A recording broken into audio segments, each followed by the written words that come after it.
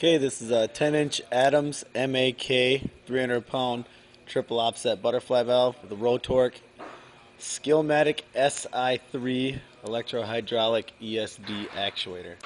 Okay, so this is just a functions video. Right now the actuator and valve are closed. We're in local control. We've got our hydraulic manifold assembly set to auto, not manual. And we have got our ESD, or emergency shutdown voltage, supplied to the correct terminals and supply voltage to the actuator. So we're going to go ahead and open this guy up.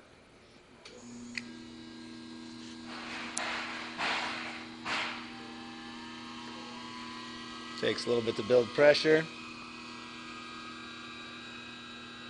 Valve's opening. We've got our digital display to also read pressure output in analog. That's this curve right above here, just so we know how much pressure it's taken to operate this valve. Alright, fully open. Pump's going to kick off here in a second. There we go. Valve is fully open. Go ahead and close it.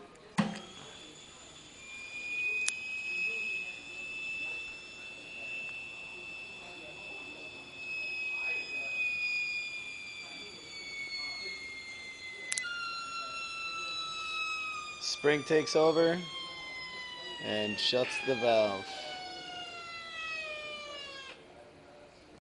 Okay, I've opened the valve back up.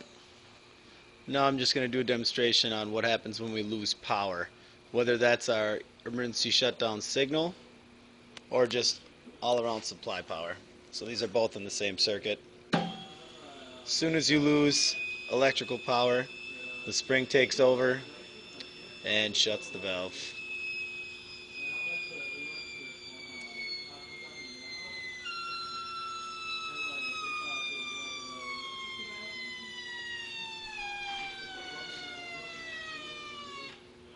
And there you have it.